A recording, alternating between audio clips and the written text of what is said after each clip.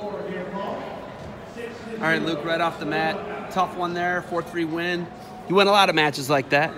You know, that's another tough PA guy you're wrestling there. You know, Corbin's pretty tough. What's your history with him in the past?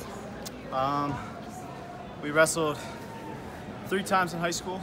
He beat me the first time, and then I beat him twice in a row, and then I beat him in Vegas this year. So, four times. I think 4 times? 4 or 5 times we wrestled. Coach Bill and I talked to him earlier. He said it doesn't have to be pretty as long as you win, and that's what you do. Yeah, I guess that's true. But I'm trying to break that habit. It's tough to break a habit right now, mid-season, so I'm just keeping doing what I'm doing. But that's something I want to fix. But do you feel comfortable in that position? Being able to fend off guys?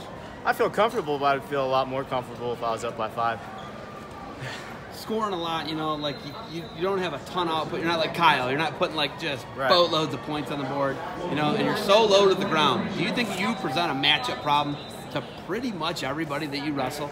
I think so. I mean, I have trouble, you know, I'm best when people start shooting on me, which, being that I'm so short, they can't really generate too much of their own offense because I'm so low and my hands are down and I'm always in good position. So for me, I got to start building a lead earlier, and once I build a lead, then they got to start opening up. They got to score if they want to have any chance of winning. So once they start doing that, I should be able to blow the brakes. You were here again last year, 141, right? Yeah. What did you learn from that and that you're taking into this year? Just the same mindset I've had all year. I mean, the whole year last year was just kind of, for me, it was just knowing where I'm at, even though I was up a weight class, but just wrestling the best guys that already had college experience and just getting my hands on and seeing how I feel when I wrestle them.